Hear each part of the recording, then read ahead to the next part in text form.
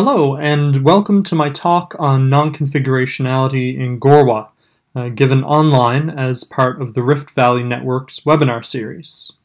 So, new research suggests that Gorwaa is a non-configurational language, displaying radical pro-drop, freedom of word order, and the ability of subconstituents to occur discontinuously. This talk presents each of these phenomena and evaluates two competing theories for the phrase structure which underlines this non-configurationality, specifically the Pronominal Argument model developed by Jelinek, 1984, and elaborated by Baker in 1996, versus the mirror theory model, Adger, Harbour, and Watkins, 2009. Key empirical evidence examined comprises a diverse range of morphosyntactic patterns, some of which have not been discussed in the South Cushitic literature to this point.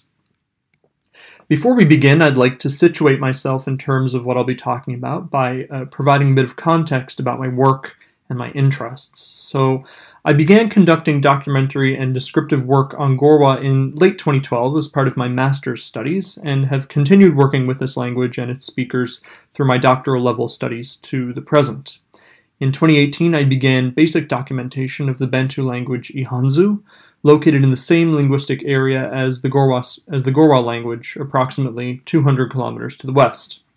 And this fall, I begin a 2-year documentary-focused postdoc encompassing Gorwaa, Ihanzu, as well as Hadza, a language isolate spoken near Lake Eyasi and still in the same linguistic area of the Tanzanian Rift.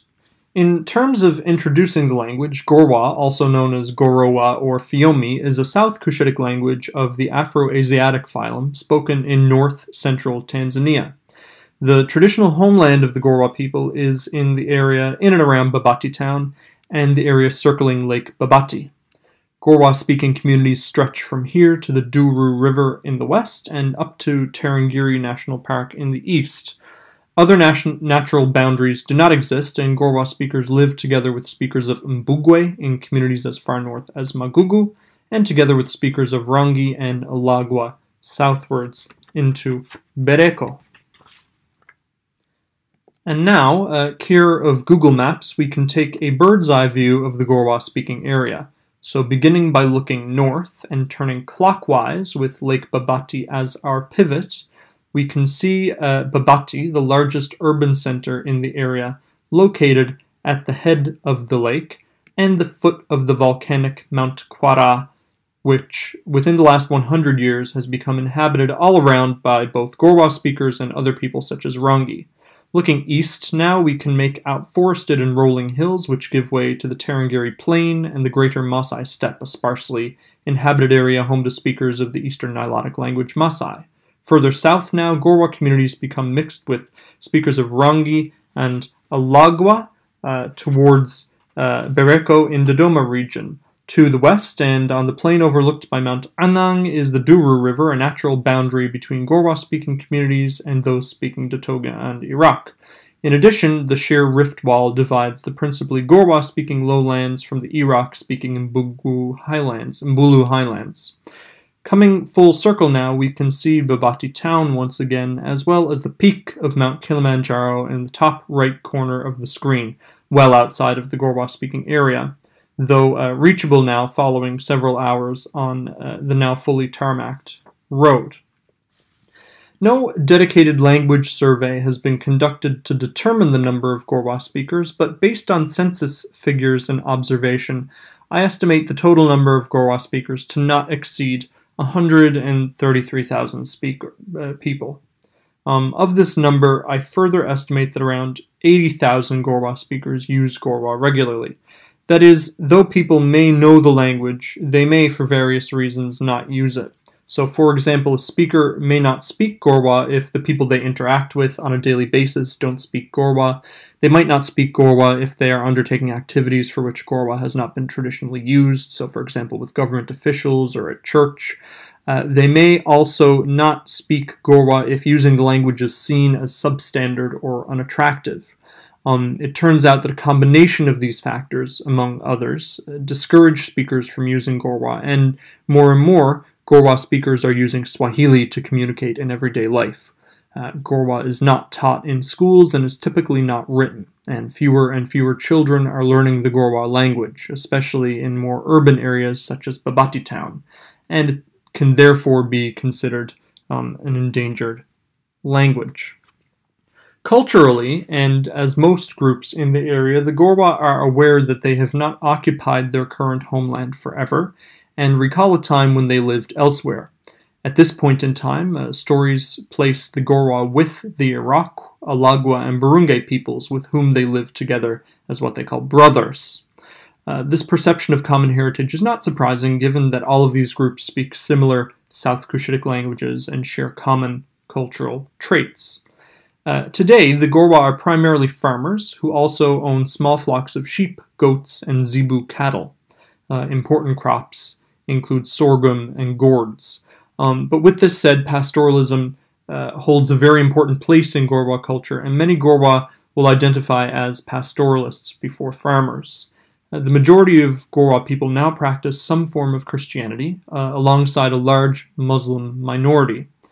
All forms of modern faith are heavily influenced by traditional beliefs, many of which exist alongside traditional religion. As an example of how spoken Gorwaa sounds, I've provided a recording of Ako Bu Sakware, who's talking about farming sisal when he was young. Katanan hatita katanda atan lo king gagana gari mukuran adur atan kure ma kodet et bonderi ko durqata kami kilti garing in hub katanda ni nukar durari kan durqa kus baga kus atan disille hitanan ko habra bonderi tsalaki anto ko hati fi manaka mukudabira harda marqabina ki bonderi sika hatisan king alki kan tip ani atan ko to he atatsar mukuran hawi kabara dakan aya مقصود دوسيل كم يبون تري حي نتلحي حي مديراتك مسارو متلحي صار أي مرقة مسارو أي هاتور إيه كو أنا قاية كسيح إبرابود برا ساستنا غيلو الله هو تون أتكوتا تين بوسيلين غري مقدا أورن كون بوسيلين سيح قدوسي قدوسي ألونا دي سبابو ألو ديسي ألو كاسي أكا وماسا وارحر كاسي غازا قمرت واه. So, for further reading, those interested can consult some of my recent publications on or about Gorwaa. In terms of data, the talk itself will be available at the DOI given below and can be watched on the Rift Valley Network YouTube channel at the link given. The majority of examples used in this talk are from the Gorwaa Archive of Language and Cultural Material, which is a digital repository hosted by the Endangered Languages Archive at SOAS, University of London. Examples stored here are marked with a unique identifying number, highlighted in red here, such that listeners may resolve each utterance back to its source. We can see that each of these identifiers is composed of two parts, divided by a full stop. The alphanumeric code to the left of the full stop is the identifier for the recording in which the utterance occurs, and this can be entered into the search box on the deposit page, here highlighted in red, where users can openly access all associated audio, video, and text files for consultation or download. The number to the right of the full stop corresponds to the utterance number within the recording. As such, users can use Elan to locate the exact utterance within the larger recording in order to re-listen or to hear it in its wider context. Further information on this archive deposit, its contents, and how to use it can be found in a recording of a talk I gave a couple of months ago, provided in the reference at the end. Because this talk goes into some detail on the morphosyntax of Gorwaa, I would like to first provide some clarification on some of the key features that will occur again and again. The first is suprasegmental operations, and the second is the preverbal clitic complex. First, suprasegmental operations refer to morphological operations that cannot be analyzed as segments, but instead affect a syllable or a whole word. Common example from English is goose versus geese, where the plural is not indicated by an easily identifiable segment as such, but by a vowel change operation working on the level of the word. So such operations are common throughout Gorwaa, but I want to focus on particularly those that take place in the verb. To start, we can have a verb like doth, which is farm, which, when unchanged, can be interpreted as first-person singular. It can also undergo a supersegmental operation, which in this case shortens the vowel, which I annotate as $A, that's the phonological operation, and the resulting form, doth, means either second-person singular or feminine. It may also undergo a supersegmental operation which levels the tone, which I annotate here as $B. The resulting form means third person, doth. These supersegmental operations can operate one on top of the other, so to demonstrate this, let's look at the third person form. If we take this form and add a second supersegmental operation to it, the rising tone, indicated by the highlighted morph here, the resulting form is doth. This is the way in which verbs are marked for past tense. The resulting meaning is he farmed. Note, however, that this results in a high degree of ambiguity. Doth can mean he farmed, or, returning to our earlier example, I farm. In fact, the forms presented above are simplified, as in most cases, lexical verbs on their own are ungrammatical without a second element, known in the literature as the preverbal clitic complex. So, taking an example, the example of the inflected verb shown earlier, this form, on its own, cannot mean he farmed and is instead ungrammatical. In order for it to be grammatical, the lexical verb needs its preverbal clitic complex, in this case, a. Broken down, this form a is composed of the proclitic e, indicating a sole argument, which is third person, an auxiliary, which in this case is phonetically null, and an aspect morpheme, which in this case is realized as a. So together with the lexical verb, this utterance now means he farmed. Now, looking at the transitive verb tah, hit, we see that we can inflect it in the same way. But that again, this form on its own is ungrammatical and cannot mean he hit. Instead, the lexical verb must be accompanied by a preverbal clitic complex. In this example, it is ngu, highlighted here in red. Broken into its constituent morphemes, we can see the proclitic ng, indicating a third-person agent, the proclitic u, indicating a masculine patient, and an auxiliary realized once again as phonetically null. Together with the lexical verb, this form means he hit him. If we change the morpheme indicating patient in the preverbal clitic complex, the utterance becomes he hit her.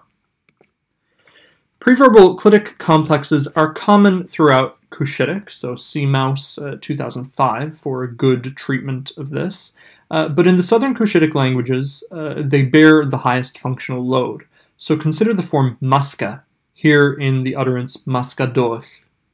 Here, broken into its constituent morphemes, we can observe 6 separate segments. Ma is a question particle, and the enclitic s denotes reason. The proclitic t indicates mediopassive. The proclitics ng and a once again indicate third-person agent and feminine patient, respectively. And once again, we see the auxiliary, which is again phonetically null. Altogether, this form means something like, why is it being farmed, where it denotes something with grammatically feminine gender, like, say, a field. With these 2 key details outlined, we may now begin to look at the set of characteristics which form the basis of this talk, that is, the non-configurational characteristics of Gorwaa. So, non-configurationality can be characterized by 3 principal characteristics: free omission of arguments, free ordering of arguments, and free splitting of arguments. Gorwaa displays all 3 of these characteristics, and what follows is a detailed examination of each, accompanied by examples. The first characteristic we will examine is the free omission of arguments, that is, the ability to drop over nominals and still arrive at a grammatical utterance. A natural speech example is, I'll play it again, in which the speaker asks what the winning soccer team is going to do with their prize of a ram. There are no overt nominals in this utterance, but it is still grammatical. Crucially, the argument on the verb will remain the same whether the overt nominals are present or not. We can compare this illicit example with this one. And note that the form of the verb, and more importantly, its underlying morphological components, are the same.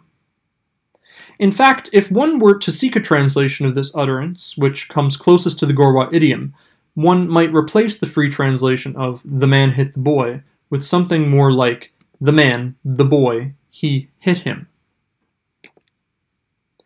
In addition to the total optionality with which overt nominals may occur in Gorwaa, there's also a high degree of freedom in the ordering of overt nominals, both in relation to the verb, in this case defined as the preverbal clitic cluster plus lexical verb combination, as well as to each other. So in this first example, I'll play it again.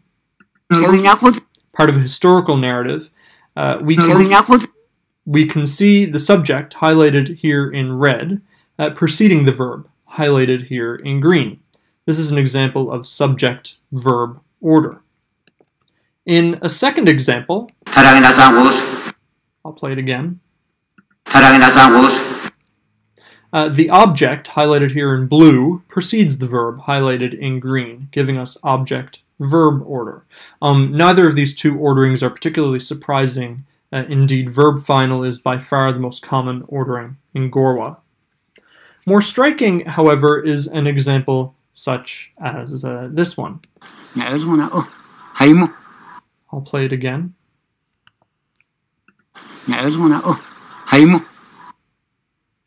In which the subject, highlighted here in red, follows the verb, highlighted in green, giving us verb-subject ordering. And finally, we have the example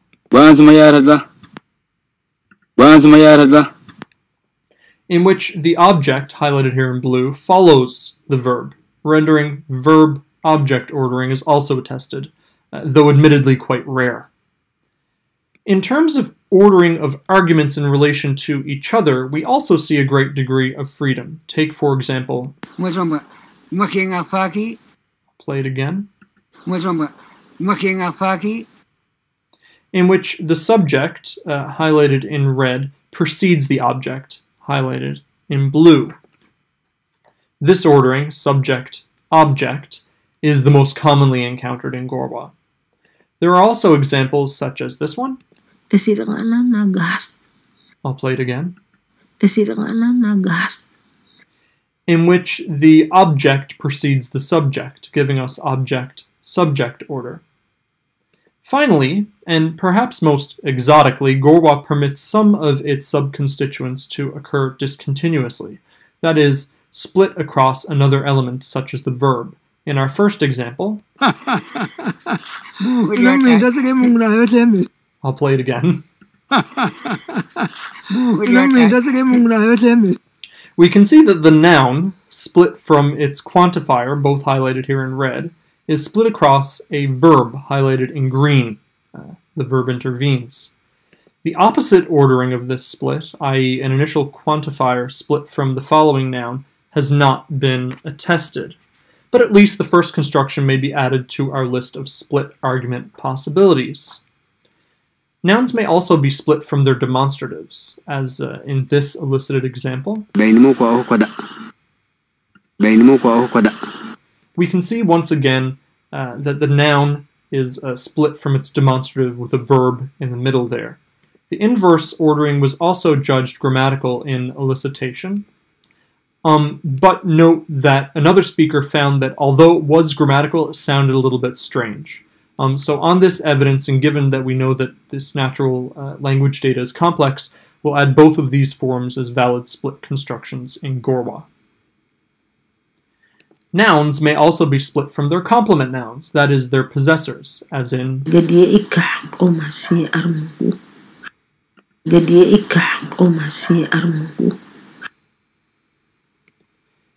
so the noun is split from its possessor. So the noun work is split from its possessor, of God.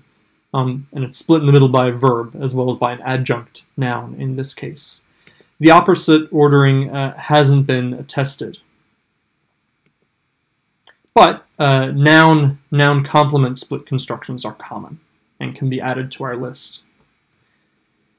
Nouns being split from their numerals is also attested, as this elicited example deemed grammatical by all three speakers that I asked. Note, however, that the opposite ordering was judged flatly ungrammatical in elicitation by one speaker, though this is a borderline case, as another speaker, when presented with the same phrase, judged it to be fine. So being cautious here, we will admit the noun-numeral split constructions, but not the inverse. Finally, noun-adjective split constructions also occur, such as this example. I'll play it again. Where we can see the noun phrase, small white sorghum, is split with an intervening verb. Additionally, the inverse ordering was judged unanimously as acceptable, in which we can once again see the noun is preceding the, the adjective is preceding the noun, but it is split by a verb in the middle, that white sorghum. And we can therefore add both constructions to our list. The existence of these patterns is immediately interesting in that they seem to challenge most formal methods of modeling syntactic structure. Just how do you represent these structures and the relations that clearly hold between the constituents on a syntax tree, for example? The pronominal argument hypothesis, developed by Eloise Jelinek, is one of the popular approaches. Essentially, it proposes that all overt nominals are adjuncts, and that the specifier positions are filled by pronominals, which are the true arguments. Also, there's some kind of mechanism which links the overt nominals to the pronominal arguments, such that they are interpreted in the correct way. That is, subject nominals are associated with subject pronominals, and object nominals are associated with object pronominals, etc. As a practical example, in the utterance Garma bahangina tah, the boy hit the hyena, the clitics marking the subject and object within the preverbal clitic cluster are seen to be the true pronominal arguments, which are marked by highlighted boxes here, while the overt nominals are adjuncts, marked here in circles. Meanwhile, a linking mechanism of some sort ensures that garma is interpreted as subject and baha is interpreted as object. This model was elaborated most seriously by Mark Baker, who developed an overarching macro parameter which, for languages like this, stated that overt nominals are adjuncts, barred from occurring in specifier positions, whereas specifier positions themselves are filled by pronominals which act as true arguments, and that overt nominals are in constructions similar to clitic left dislocation and are licensed by forming chains with unique null pronominals in argument positions. So in a syntactic derivation, following this model, the lexical verb merges with the pronominal argument, or the pronominal object, in a position headed by V. Next, little v merges with the lexical VP in a projection headed by little v. Strong features on little v draw the lexical verb upwards, accounting for the highlighted configuration. Next, the pronominal subject argument, highlighted here, merges as the specifier of little vp. Next, aspect merges with little vp in a projection headed by aspect. Then, tense merges with aspect phrase in a projection headed by tense. Strong features on tense draw little v upwards, accounting for the highlighted configuration. Next, the null auxiliary is merged as specifier of tense phrase. Either at this point or perhaps later, all of the clitics are drawn to this null auxiliary position, each in the order in which they were merged. Forming the preverbal clitic cluster as we see in the utterance. Following this, the adjunct is added, and then the final adjunct is added to derive the final structure. some sort of mechanism operates. Here I use the subscript x to link the overt nominal adjunct, here in a circle, to the pronominal argument, and that pronominal back to its original argument position, both in squares here. The same mechanism, here I use the subscript y, links the object elements.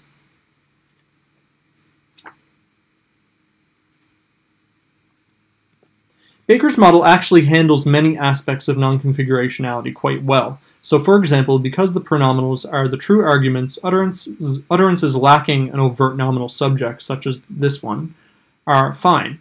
The same applies to those lacking overt nominal objects. And because overt nominals are merged as adjuncts, they could be either right or left merged, accounting nicely for freedom of ordering as here or as here.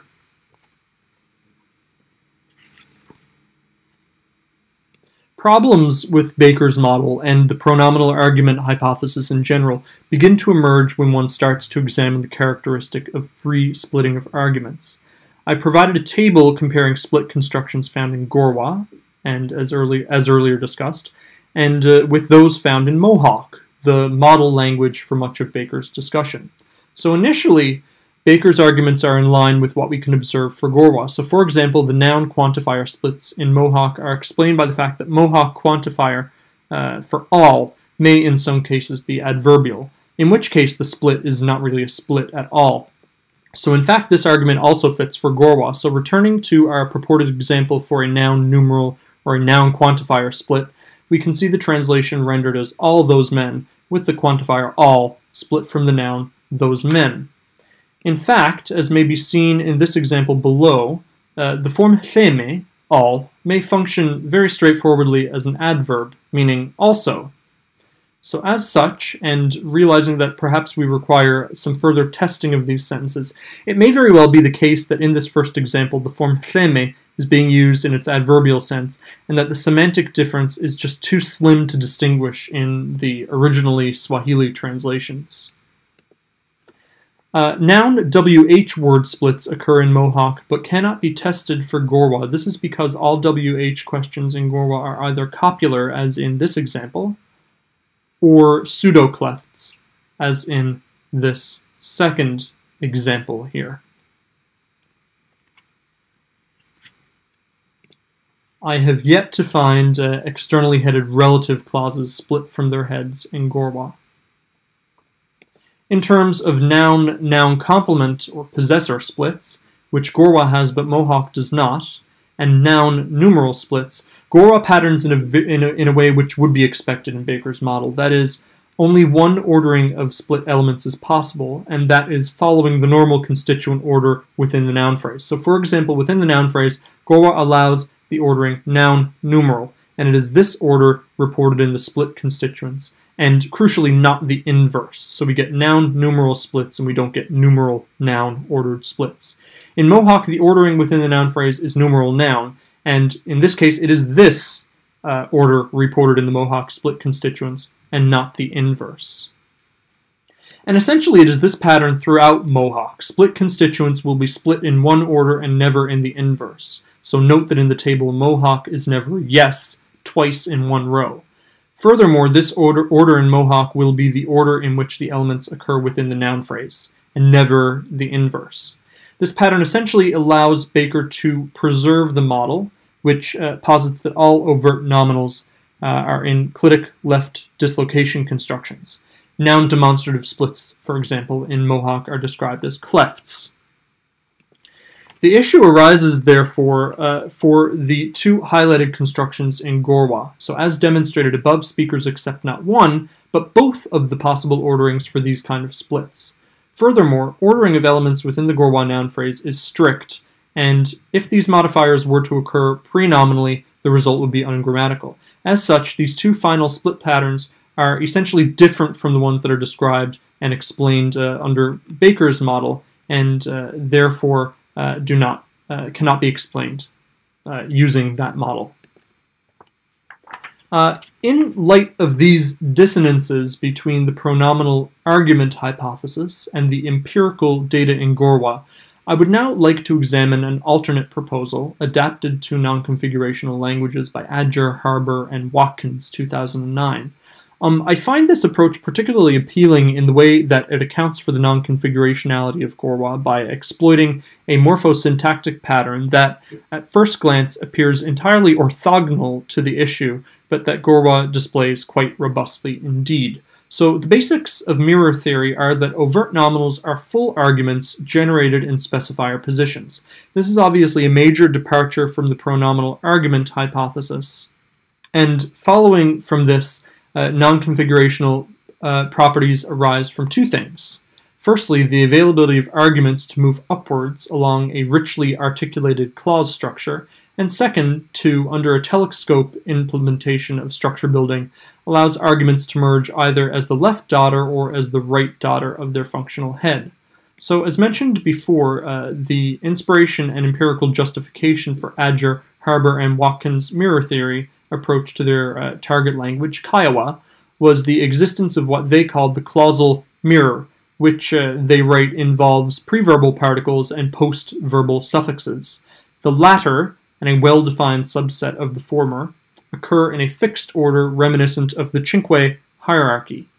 Strikingly, the order of the particles is the reverse of that of the suffixes, so that the functional structure of the clause is mirrored around the axis of the verb.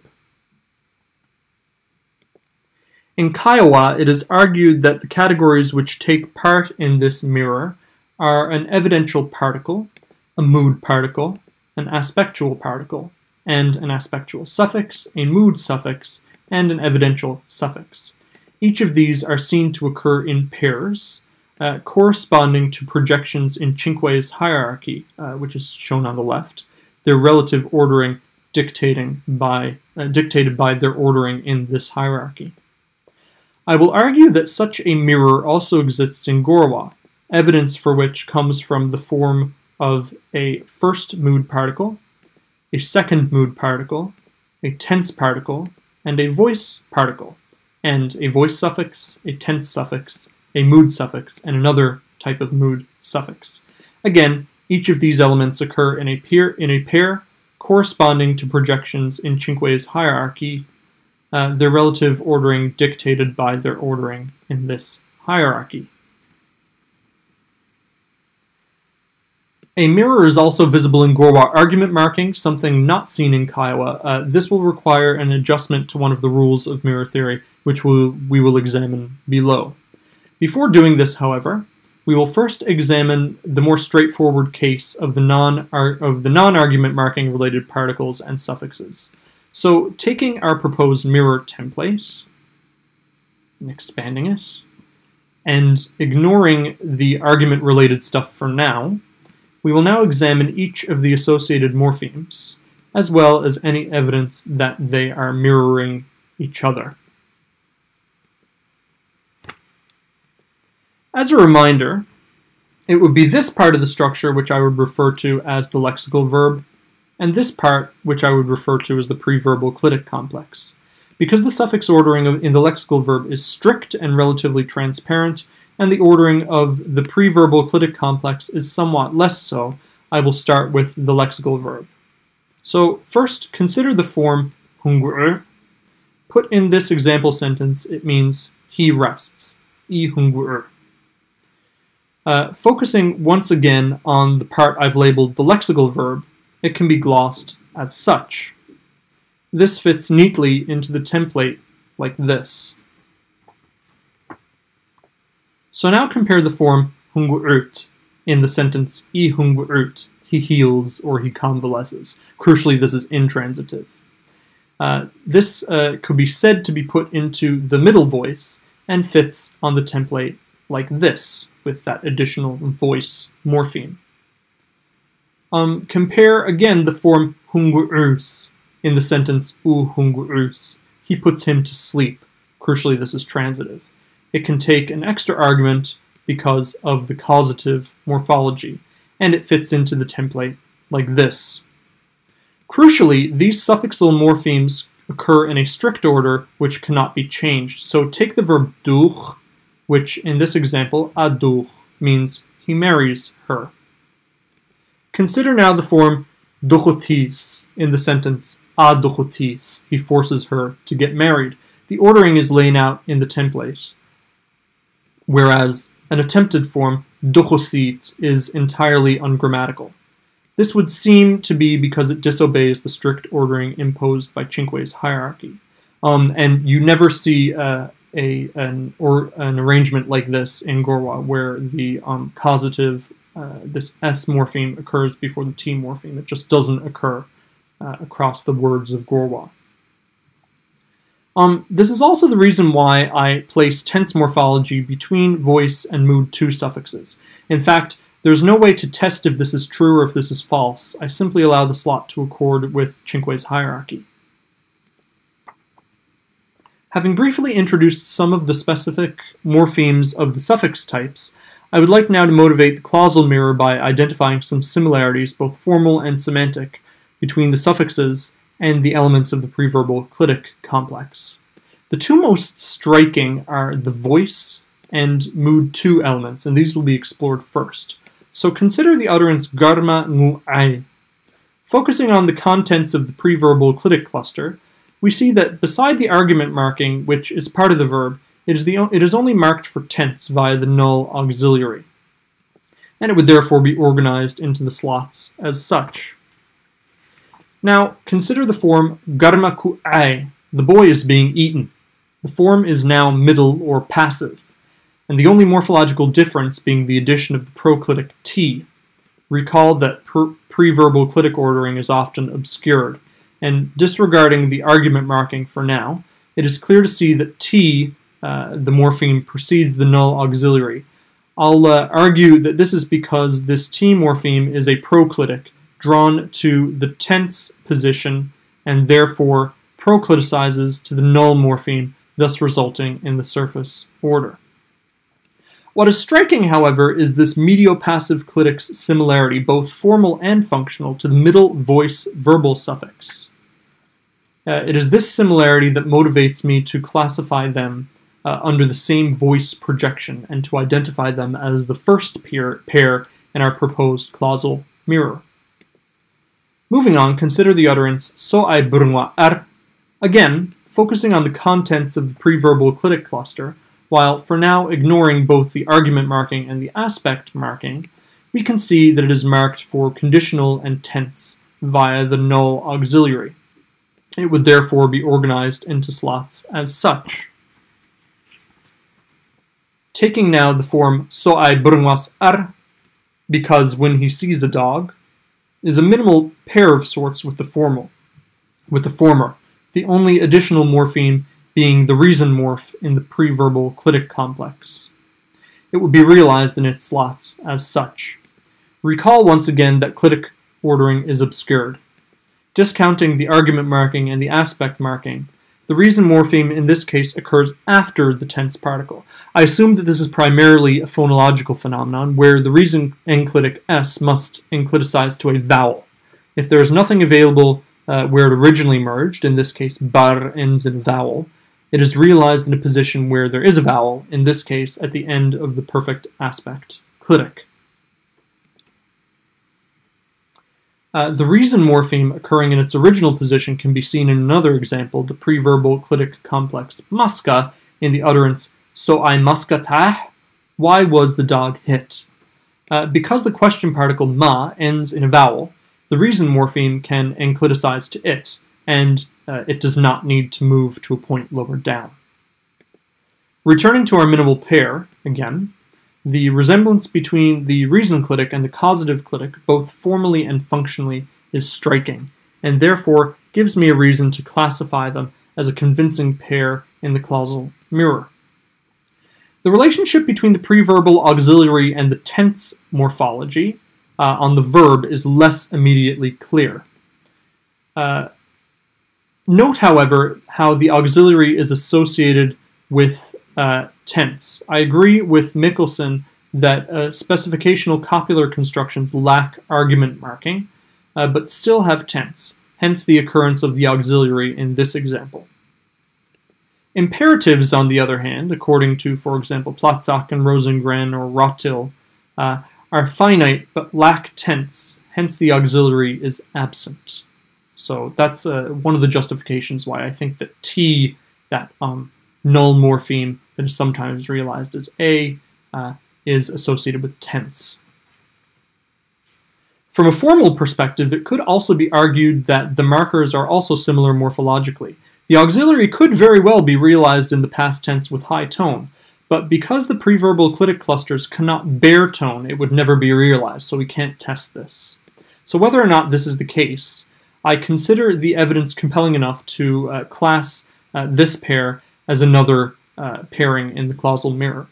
The final pair is the least certain of them all, but I will assume provisionally that they are associated in a fourth pair in the clausal mirror. And for the sake of completeness, I would also like to point out that the occurrence of two additional aspect slots. Note, however, that they represent two different places on the cinque hierarchy and do not represent a pair in the clausal mirror. At this point, it would seem that most of the work is done. We have determined which projections are necessary and which seem associated with each other. However, trying to model a richly inflected form, such as that to the left, desi birkas dochotis, because the girl is forced to marry, it fails under a standard model. There's simply no way to get the word order right, nor is there a way to account for the freedom of word order using, traditionally acceptable operations. This is where the second element of the mirror theory comes into play, essentially a set of special syntactic rules used to account for the effects of clausal mirrors. Developed by Brody primarily to account for scopal effects in Hungarian, the basic premise has been repurposed for Kiowa non-configurationality by Adger, Harbour, and Watkins, and will now be applied and somewhat repurposed to account for non-configurationality in Gorwaa. The first two rules, mirror and telescope, account for the clausal mirror in the syntax. Mirror states that syntactic relation x complement of y is identical to an inverse ordering or an inverse order morphological relation x specifier of y. Telescope states that a single copy of a lexical item can serve as both the head and the phrase. So the result of mirror and telescope when applied together is a structure like the one highlighted to the right.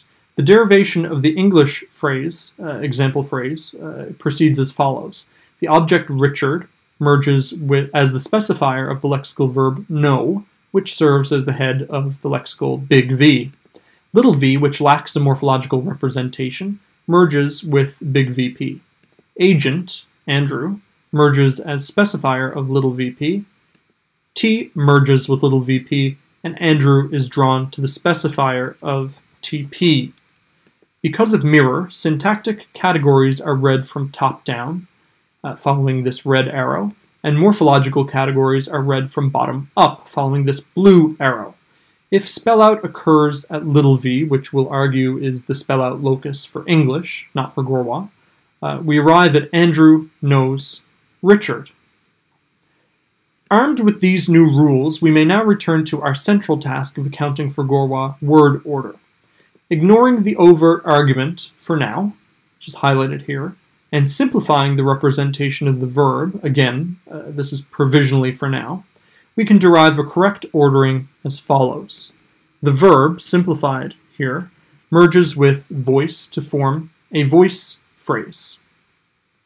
And the voice suffix morpheme is realized in the voice head. The specifier of voice merges. This is the voice preverbal clitic. The voice phrase merges with tense, which is the locus of the null suffix for tense in this case. This gives us tense phrase. The specifier of tense merges. This is the phonetically null preverbal auxiliary of the clitic complex. The tense phrase merges with mood 2, the locus of the causative verb suffix. This gives us mood 2 phrase. The specifier of mood 2 merges. This is the reason enclitic of the preverbal clitic cluster. Mood 2 phrase merges with mood 1. This is the locus of the final vowel verbal suffix. This results in mood 1 phrase. The specifier of mood 1 merges. This is the conditional bar proclitic of the preverbal clitic cluster. Possibly at this point, each clitic moves in the order in which they were merged to the T position, cliticizing to the null auxiliary, which is the specifier of TP. Now, at the end of the derivation, mirror may apply, reading syntactic categories from top down. This is following the right arrow, or the left arrow, the red arrow on the left, and morphological categories from bottom up. This is the blue arrow on the right. Assuming that spell out is at the lexical verb, big V, the following linearization is produced, which is correct. The final piece of the puzzle which can now be discussed is accounting for the free ordering of the arguments in Gorwaa. This can be accomplished by the mirror corollary, or at least, as it will be shown, a slight modification to it. The original unmodified mirror corollary states that if the morphological relation is unspecified, then the syntactic relation could be specifier or complement. Here we see a typical relation under telescope, and in fact the one that we used in the last derivation to arrive at the correct, albeit simplified, spellout. The left daughter is the structural specifier, is X's feature sharer, whereas the right daughter is the structural complement, is X's selected dependent. What the mirror corollary states is that another configuration is available, the relation to the right, where the left daughter is a structural specifier, is X's selected dependent, and the right daughter is a structural specifier and X's feature sharer. If the morphological relation is specified, only the left configuration is available, and this is crucial. This is, in fact, why we only see pre-verbal clitics and no post-verbal ones, such as in this ungrammatical tree. Essentially because each of these morphological relations is specified, that is, filled by a morpheme, including meaningful zeros, such as the present tense zero verbal suffix, then only the relation to the left is allowed to apply. However, if a morphological relation were to go unspecified, such as the highlighted section for this fictitious example language, then both of these relations could be available, allowing, again in our fictitious language, this ordering to occur, or this one. The effects of mirror corollary are exploited by Adger, Harbour, and Watson to allow for argument structures vaguely similar to this one, resulting in SOV order, this one resulting in SVO order, and this one resulting in OSV order. Essentially, it is the unvalued nature of these morphological positions in Kiowa, i.e. that it can be argued that there is no morphological argument marking on the lexical verb, that serves as the source for freedom of word order in this language. In Gorwaa, however, I will argue that not only are these two morphological relations specified, but these three morphological relations are specified. That is, there is both agent and patient agreement morphology outside of the verb, as well as agent and patient agreement morphology inside the verb as well. This will lead us to a simple but meaningful revision of the mirror corollary. It will be recalled that in the establishment of the clausal mirror, what was referred to as the verb was left out. This meant that the argument marking phenomena were left alone. In fact, in its argument marking, Gorwaa also displays further mirrored pairs, both for its agent marking and for its patient marking. This should come as no surprise to the listener, as mention of argument marking pre-verbal clitics and verbal suprasegmental operations marking agent have been touched on in detail and returned to throughout this talk regularly. What has gone unmentioned thus far is the morphological marking of patient on the verb, and this will be shown now. In Gorwaa, verbs can undergo changes based on the number of their patient. So some verbs, such as kill, undergo a lexical alternation. So to kill, if there's only one object, is gas, and to kill, if there are many objects, is tse. More commonly, other verbs will undergo an irregular sort of reduplication within their root. So the verb to climb is sa'am, if it is one hill being climbed, and sa'am, if it is many hills being climbed. That this marking occurs closer to the verb than the agent marking can be inferred from the kinds of changes it creates. Note that both of the effects on the stem are suppletive, and because suppletion is subject to locality, following Adger, Bejar, and Harbour 2003, the patient marking morpheme must be immediately adjacent to the verb. This, therefore, sets up the verbal suffixes and preverbal clitics as two more pairs in the Gorwaa clausal mirror. Note, however, that though these patterns are similar, that is, in terms of their mirroring, they are, at the same time, very different. So first, where all of the clausal pairs introduced above can be said to share a projection in Cinque's hierarchy, the ones below, the ones that we just introduced, do not. Syntactically, they are manifestations of agreement spread across three functional heads, that is, aspect 2, little v, and one posited by Morantz and Bourrère, amongst others, to introduce the object argument, which I've simply called f here.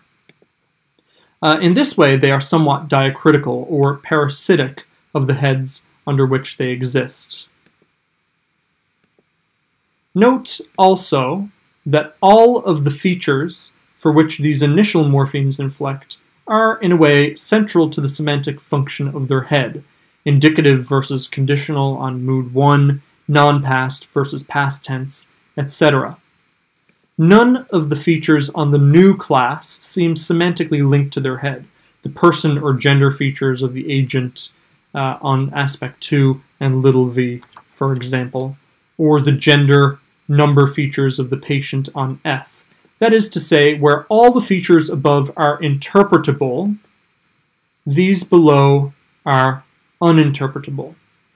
Returning to the mirror corollary, I therefore propose the following revision. Rather than the crucial distinction being whether a morphological relation is specified or unspecified, it is whether the morphological relation is interpretable or uninterpretable. As all of these features below do not contribute to the semantics of their head, or of their heads, I consider them all uninterpretable.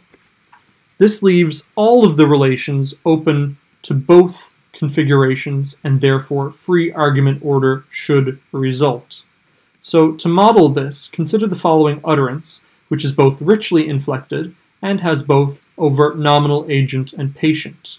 So garma baha birnga hungu'us, which is if the boy put the hyena to sleep. The basic structure is to the right. Inserting the morphemes into the structure gives us the following. Syntactic linearization is from top to bottom, following our red arrow, and morphological linearization is from bottom to top. Since spellout is at lexical v, the string looks like this, which is incorrect until we do clitic movement, at which point the preverbal clitic complex reads correctly. And the overt nominal arguments must then move to some point higher than mood 1 phrase, and the resultant order is now correct. Because none of these morphological relations highlighted in red is interpretable, we can exploit them to realize different argument orderings. As such, we have the structure exemplified above, which yields SOV order. SVO order is produced by a switch in configuration at F, and OSV order is produced by a switch in configuration at little v. At this point, and having reached the upper limit of a reasonable presentation, and indeed you, my listeners' patience, I will finish by listing what has been accomplished and what remains to be done at this point. So, first, and following the demonstration of the fact that the pronominal argument hypothesis does not account for the empirical details of Gorwaa, it was shown that there is potential in exploring the mirror theory, as it not only accounts for the clausal mirror in Gorwaa, but with some minor revision of the mirror corollary, allowed for an account of free ordering of arguments in Gorwaa. What was not answered by mirror theory, but what probably can be, is the free dropping of arguments in Gorwaa as well as the free splitting of arguments. The latter, especially, can probably be answered with a better understanding of Gorwaa morphosyntax within the frame of the mirror theory, as well as discourse information structure, an undertaking already begun in South Cushitic by Roland Kiesling, for example. What was not answered by mirror theory, and may not be answerable by mirror theory, that is, it was not really what mirror theory was designed to account for, but that were raised by Baker's older model and therefore on its replacement are in need of new explanations, are the phenomena of incorporation as well as what I call spooky correspondences with so-called polysynthetic languages. So firstly, in addition to non-configurational characteristics, Gorwaa also displays at least two types of incorporation. In Baker's pronominal argument hypothesis extension, incorporation features prominently and is part of the integral explanations. In Adger, Harbour, and Watkins' mirror theory account, however, incorporation is not mentioned really as central to the execution, and though treated in a dedicated appendix, it appears, at least at first glance, that Kiowa incorporation is very different to the kinds displayed in Gorwaa. So, as such, any further account of Gorwaa morphosyntax will require a new investigation of these phenomena. Along with noun incorporation and non-configurational characteristics, Baker outlines several other key features of the so-called polysynthetic languages. Gorwaa, in fact, shares a great number of these seemingly disparate correspondences, to the point that if measured with other languages assessed by Baker, it falls smack in the middle of those languages he deems polysynthetic and those he deems not. So, a bit lower than Ainu, but higher than Greenlandic in his scoring sheet.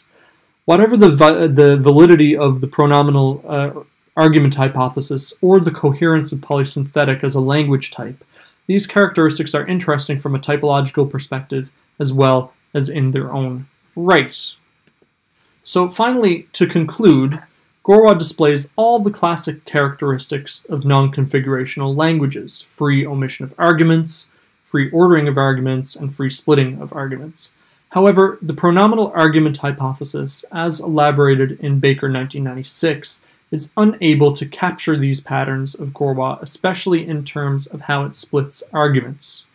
Adger, Harbour, and Watkins' 2009 mirror theory is appealing in that it may very well account for all non-configurational characteristics in Gorwaa, though a fair amount of work is still pending here, and also accounts for the clausal mirror in Gorwaa. However, other patterns, once thought to be explained in Baker's model, now require new explanations, including incorporation and spooky correspondences with the polysynthetic languages.